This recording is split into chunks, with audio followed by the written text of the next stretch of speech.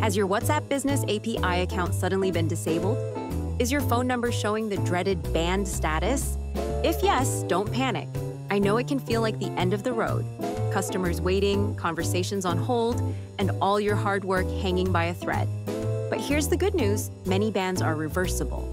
And in this video, I'll show you how to get your account back if you're eligible and what to do to make sure it never happens again. Please note that this video only covers numbers set up with the WhatsApp API and not the WhatsApp Business mobile app. First things first, let's understand what has happened. When you see the banned status, it means that your WhatsApp Business API account has been disabled due to a violation of WhatsApp's business messaging or commerce policies. You might have unknowingly violated one or more of these rules, and the sooner you understand the reason, the sooner you can start the recovery process. There are a few common reasons why this may happen. The first one is getting banned for unusual spam activity on your number. Please note that WhatsApp is strictly against spam, and you should never send messages to your contacts without consent. Messaging random numbers without permission is seen as spam and can cause your number to get banned. The second reason is impersonation. Pretending to be another brand, public figure, or celebrity also results in an immediate ban. Then there's sending malicious or suspicious messages or links. Any message or link that is misleading or contains malware, spyware, or harmful software, even if shared by accident, can trigger restrictions. If your number is banned and the reason shows as scam, this is likely why it happened. Your account may also get disabled because of the lack of a live website. During setup, WhatsApp asks you to share your business website. Later, if they find the site is not live, shows a coming soon page, or doesn't properly represent your business, it can lead to a ban. Finally, there's the violation of WhatsApp's general terms and commerce policy. This includes sending harmful or abusive messages, promoting restricted products such as drugs, firearms, or adult content, or sending messages in restricted categories like gambling, crypto, or others. By now, you probably have a good idea of why your number has been banned. Note that recovering from some of these issues is possible, but in other cases, the ban might be permanent. Let's look at what you can do to recover your account. The first step is to log into your WhatsApp manager. There, you'll see an account disabled alert with details explaining why your account was restricted. The notice could mention different types of issues.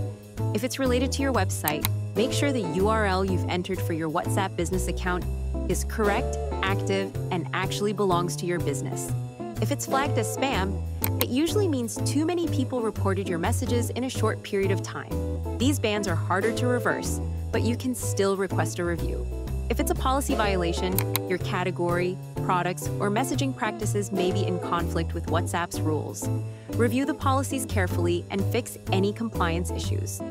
The reasons mentioned above usually cause temporary bans. Once you've identified and fixed the issue, you can request a review.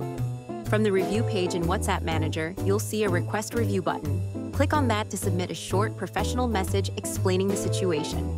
Reviews are usually processed quickly, sometimes within just a few hours if no extra details are needed. If your request is declined, don't give up. Review any possible issues, fix them, and submit another request. But sometimes you may not see that button at all, or it may show as disabled. If that happens, in most cases that means they've banned your number permanently. Unfortunately, there is no workaround in that case, and the only option is to start fresh with a new account and phone number. You can also try reaching out to your WhatsApp API partner for support.